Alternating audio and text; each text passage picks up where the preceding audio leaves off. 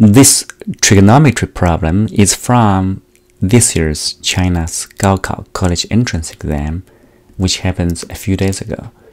So we're given sine alpha minus beta 1/3, cosine alpha sine beta 1/6. Find the value cosine 2 alpha plus 2 beta. We need to know the basic trig identity for sine alpha minus beta. That's equals sine alpha cosine beta minus cosine alpha sine beta. And plug in the value here 1/6, so we got sine alpha cosine beta equal 1/2.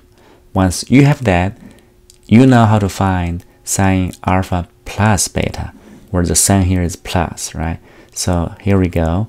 So we get sine alpha plus beta. This another identity here. Plug in the value is going to be 2/3. Now the question is, how do we find cosine 2 alpha plus 2 beta from sine alpha? That's another identity. That's double angle formula here. Here for cosine 2x, the double angle formula is the important trig identity. That is equals cosine square x minus sine square x, or in terms of sine, it's going to be 1 minus 2 sine square x, or sometimes in terms of cosine, it's going to be this. In this case, we know the sine, so we're going to use this portion of the formula here. So that is the final answer for cosine 2 alpha plus 2 beta is 1/9. And this was a multiple choice problem from the exam.